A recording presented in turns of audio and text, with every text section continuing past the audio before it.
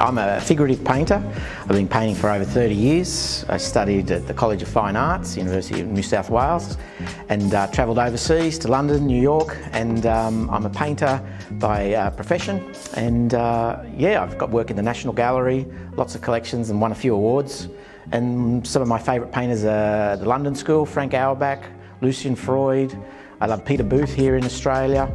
And yeah, I deal with the figure in the landscape is primarily what I like to capture and to sort of get out into the world. And I exhibit nationally and around the world.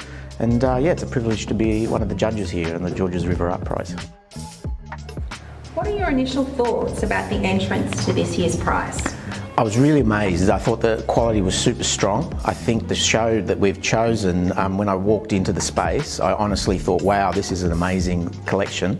And the works looked, we had to pick it because it was COVID online. I was really blown away by the quality of the way that the paintings stood out and the way they were painted. They were really strong. It was really sort of inspiring to see that there was a real active sort of participation in art over these stressful last 2 years. And yeah, I thought it was fantastic. And the sculpture section really stood out as well. There was some really tough decisions we had to make, and I think you'll be surprised by the winner. It's a fantastic work. I won't reveal it yet. But yeah, the quality of the whole show was really strong. I think everybody who was involved with it should be really proud. What do you appreciate to look for in an artwork? I tend to look for a sense of energy and spirit in the work. I do like the technical ability of art, but I do think that can be sometimes overrated. Sometimes a naivety, a real power, energy, the ability for the work to tell a story is something that I really look for. And that was the works, when we saw a whole batch of entrants, those that sort of told a story or had some sort of energy to the works are the ones that shone out for me and that I tended to sort of be attracted to. What factors do you take into consideration when judging a nomination for an art award? I do think too the commitment and the belief in the work is the thing that stands out too. Sometimes you can really sense a lineage of the way that an artist works throughout their oeuvre, and that commitment and belief really shines out, and that's probably the standout thing that picks a winner. For what importance does an art prize have in an artist's career? I think it can be important. I think it can be overrated to some degree. I think time is the ultimate thing for a career, and the quality of work and commitment to it.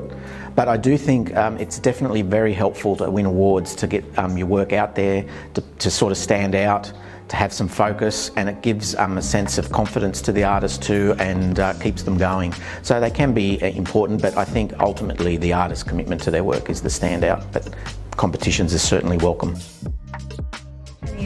What advice would you give for artists entering art prizes? My advice for artists entering art prizes would be not to think too hard about it. I think when you start considering a competition and then painting towards that competition, the work often isn't as strong.